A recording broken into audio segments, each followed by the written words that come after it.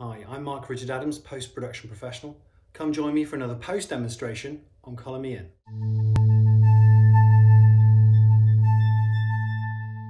Hi and welcome back. Today hopefully we're going to do a short video on Avid and the import of Luts onto your clips. This is a pretty simple thing to do, but what's really clever about it is you can apply Luts to multiple clips prior to you editing, okay?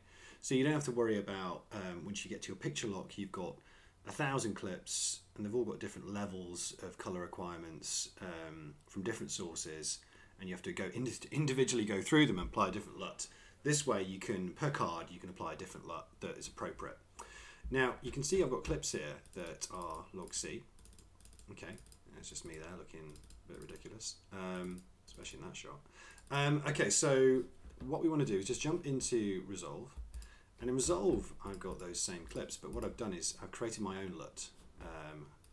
And the goal of that is to, you don't always have to use a manufacturer's LUT. Sometimes, well, a lot of the time I find they just don't work. It's just easier to build your own.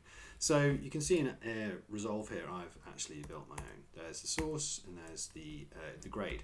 And what is a LUT basically? You know, it's called a lookup table. It's a little bit maths based. It's a colour correction. That's all it is. It's just a colour correction that you're sticking on top in order for you to edit and to get a rough gauge of the colours, colour requirements, colour space before it goes off to the grade. Actually, you know, you can create your own thoughts and ideas. In Resolve, you right-click on the shot you're on, and you go to Generate 3D LUT 33-point cube. You can use 65. And then I've already made it up here and I've called it Mark LUT 1. There it is, and you hit save and away you go. Now we jump into Avid, and there's the same clip here, the clip's here. So we'll highlight those clips and we just go into source settings. In source settings you've got loads of things. You've got color encoding, frame flex of course, and you've got playback rates. We don't need any of that, we just need color encoding. In the color encoding you can see that we've already got some inbuilt options from Avid, and we can choose some of those inbuilt options. And there are some here as well, already built in.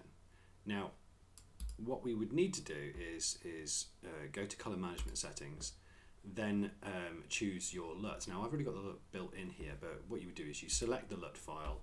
That's the one there. You click open, and it would bring the LUT into this panel. Okay. Once you've done that, you can then close it, because it will now be in this drop-down menu. I mean, it's a bit annoying. It's not like this in Premiere. You've got lots of multiple flip-down menus to choose, but there you go. That's Avid for you. So we roll all the way down to the bottom, and we go there it is there. And we click on it, and then we add it. Okay, and it's applied to this preview, and then we need to apply to all.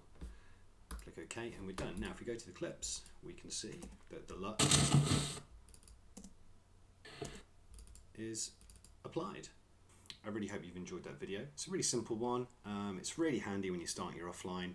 I would advise you to create your own LUT if you're experienced or semi-experienced in Resolve.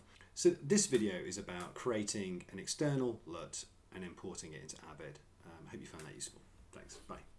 If you enjoyed that video, give me a like or subscribe. Put in the comments down below demos you'd like to see next. But catch you next time.